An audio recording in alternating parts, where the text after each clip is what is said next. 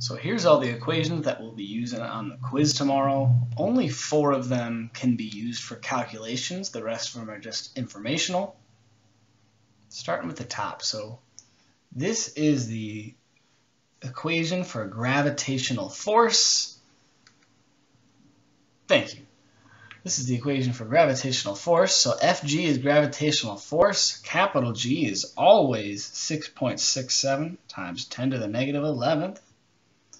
Gravity is always between two objects, so m1 and m2 are the masses of those two objects, and r squared is the center to center distance of those objects. For example, if I have the moon and the earth, you've got to measure from the center of one to the center of the other.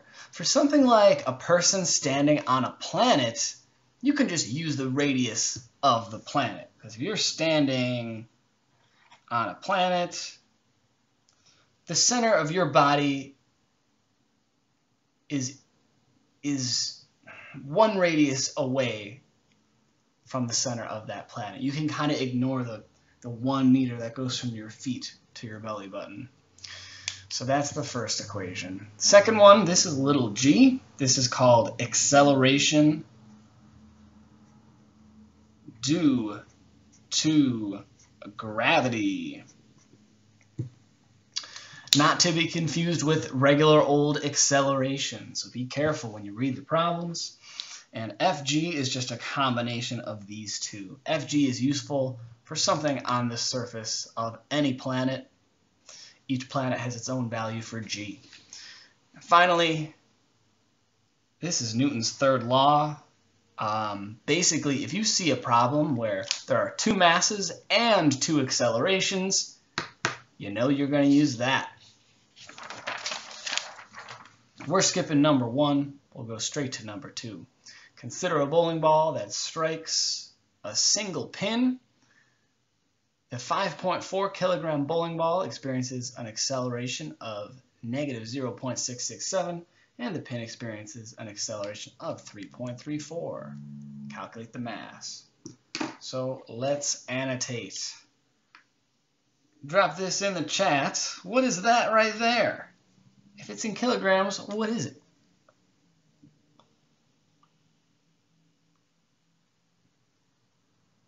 Thank you, it's mass. Very good. So we've got m. We'll keep reading.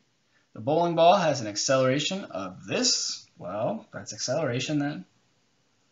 The pin experiences an acceleration of 3.34. There's another acceleration. Calculate the mass of the pin. Like I said moments ago, if you've got two masses and two accelerations, you know that you're going to be using this equation. The 1's and the 2's in this equation are to differentiate between two objects. So the bowling ball, I'll say the bowling ball is object number 1, so put the mass of the bowling ball here and the acceleration of the bowling ball here.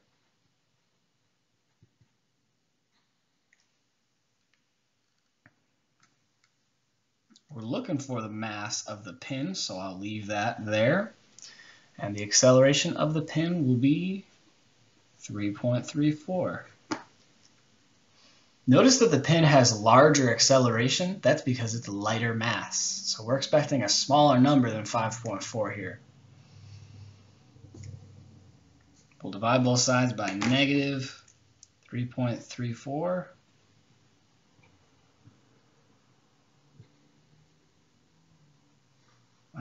Don't confuse that with subtraction. That is division. And look at this. We could type this all in our calculator at once to get our answer. 5.4 times negative 0.667 divided by negative 3.34. M2 is going to be 1.08 kilograms. Mass is always negative. So if you get a negative answer, that means you made a mistake. I think I misspoke. This is always positive. I'm not sure if I said that right before. Anyway, this is always positive. So if you get a mass is always positive. If you get a negative answer for mass, that means you did something wrong. And look at that. Mass is less because the bowling ball is, ooh, oh no, yeah. The pin experiences more acceleration because it's lighter weight, lighter mass. Onward. Number 3, 2 astronauts of differing mass push off of one another while floating freely in space. The acceleration of the 60 kilogram astronaut is 3 meters per second squared. Let's label those. Kilograms is M, is A. What is the acceleration of the 50 kilogram astronaut? So there's another M. And look at that, they're asking us for acceleration. Just like before,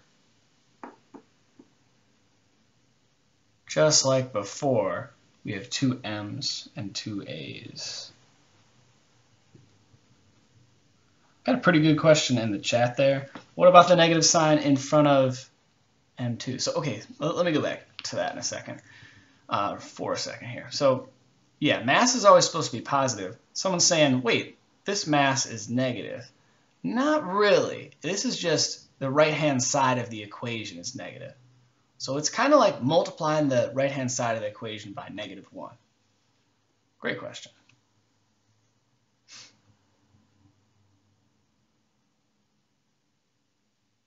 Okay, or maybe, whatever, anyway. So here's our equation. We'll plug everything in. This one's pretty easy. I mean, that's the heavy astronaut, and then we've got the lighter weight astronaut over here. So it's 60 times 3 equals negative 50 times A2. Once again, pretty easy. We divide both sides by negative 50. And you could probably type that in your calculator all at once. 180 divided by negative 50.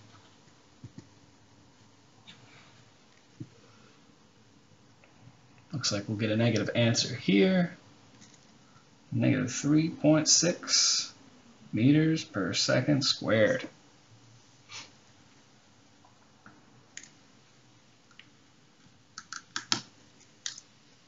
So there's our answer for 2. Another little trick for signs. Notice this one's negative. That's okay. Acceleration can be negative. Basically what you need to remember is that A1 and A2 always have opposite signs. So in the problem, we were given a positive acceleration, positive 3, and so our acceleration in our answer is negative. A1 and A2 are always opposite.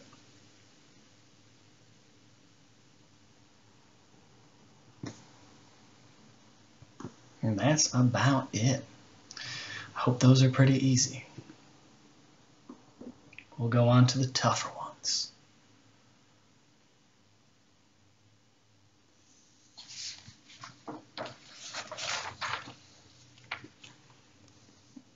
Alrighty. Number 4. We're going to get a little more complicated on these. Gravity can be tricky, especially when you're going to different planets. So here we go. Saturn has a equatorial radius of 6.0 times 10 to the 7th and a mass of 5.67 times 10 to the 26th kilograms. Compute the acceleration due to gravity on the surface of Saturn. All right, let's see if anyone was paying attention at the beginning. Read carefully here. I'm wrong about this. Why am I not calculating A? What am I really calculating here in this problem? Read the whole sentence on A here. What are they really asking us for?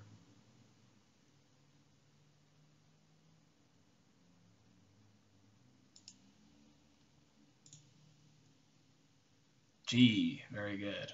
We're looking for little g. Because it says acceleration due to gravity. So really, acceleration due to gravity is little g. We're looking for little g, because big G is always the same number. So let's do it. Big G, no matter where you are in the universe, no matter what object you're talking about, it's just a random number that gets plugged in. It is a way of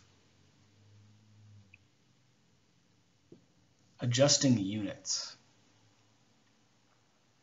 But we don't really need to know that. We just need to remember to always plug it in for G. All right, I'm running out of space here. I shouldn't have closed my parentheses. 5.67 times 10 to the 26th divided by, let's see if this is a center to center distance. It's kind of like what I said before. Yeah, if you're standing on a planet, the radius of that planet is the center to center distance. So we'll plug it in right here. 6.00 times 10 to the 7th. And don't forget the square. Very commonly missed. A tragic mistake. Practice typing this in your calculator now, because really it's the main challenge in this problem. Typing it in correctly. The things that are missed are the square, like I said, along with proper parentheses.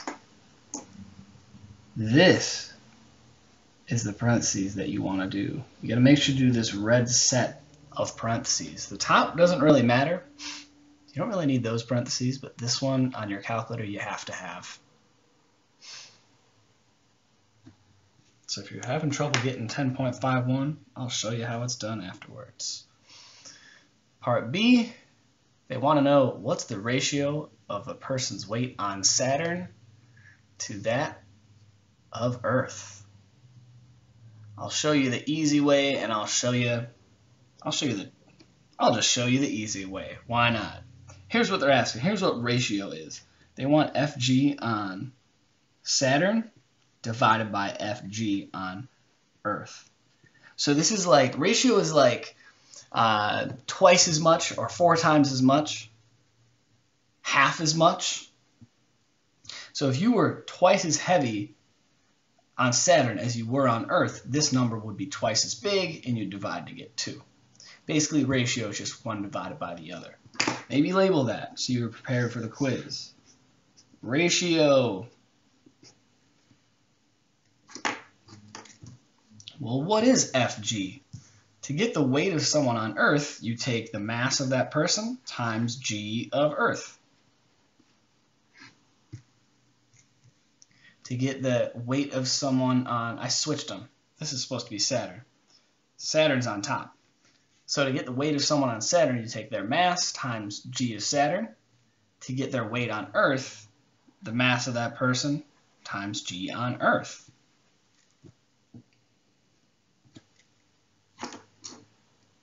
Notice we have M and M. Mass doesn't change when you go from planet to planet. Only weight. Only Fg changes when you move to a different planet. So M divided by M is just 1. These will cancel out. So really, to get the ratio of weights, you just divide the numbers. It'll be 10.51 over 9.8. Our answer is 1.07. There's no unit for this. The meaning of this is, on Saturn, you weigh 1.07 times as much. If this were 2, it would mean you weigh twice as much on Saturn as you do on Earth. But no, not here. You would weigh 1.07 times as much on Saturn as you do on Earth. Long story short, if that problem loses you, just take G of the part A and divide it by G of Earth, 9.8.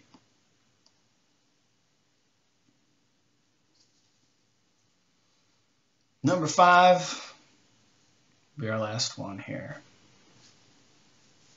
On Earth,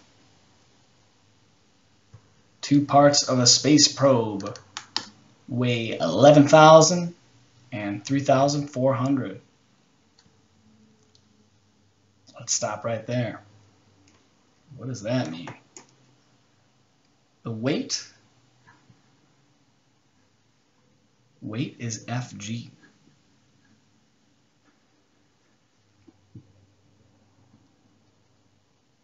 So those are each Fg's on the surface of Earth. These parts are separated by a center-to-center distance of 12 and may be treated as uniform spherical objects. Find the magnitude of the gravitational force that each exerts on the other out in space, far away from any objects. So here's what they're saying. On Earth, when they're on Earth, one object is pulled down with a force of 11,000. The other object is pulled down with a force of 3,400. But when they're out in space, they're going to pull on one another with a very small amount of force, but there will still be a force in reality. So here's how you calculate the gravity between any two objects. It's this one. The problem is that they didn't give us mass. They gave us the weights of these two objects. But let's try anyway. Let's leave those spots blank for now.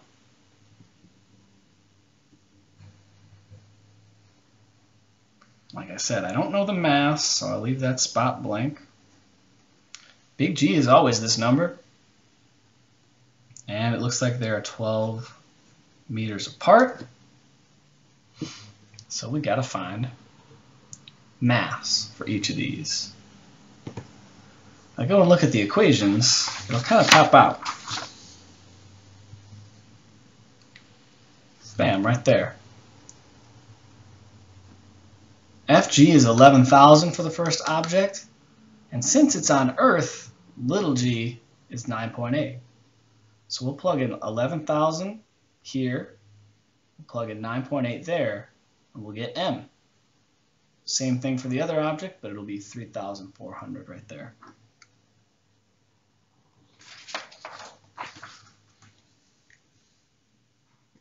So it's kind of rapid fire.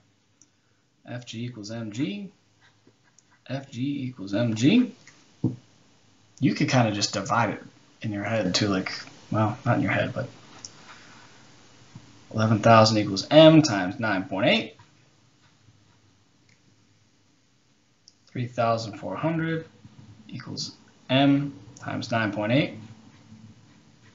So you don't really need to write all this. What I'm saying is you could just write 11,000 over 9.8. That's m. And this one is 3,400 over 9.8. So all that, I mean, you could kind of skip all that if you're strong with math. So when you divide those out, you'll get 1122, and you'll get 346.9.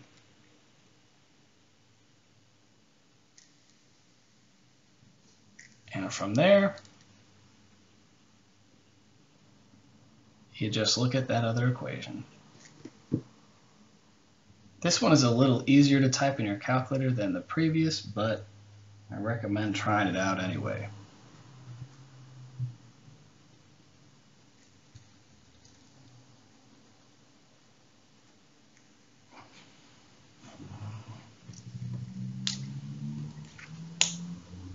The reason this number is so small, the reason our final answer is so small is because these two parts are pretty low mass in comparison to something like a planet.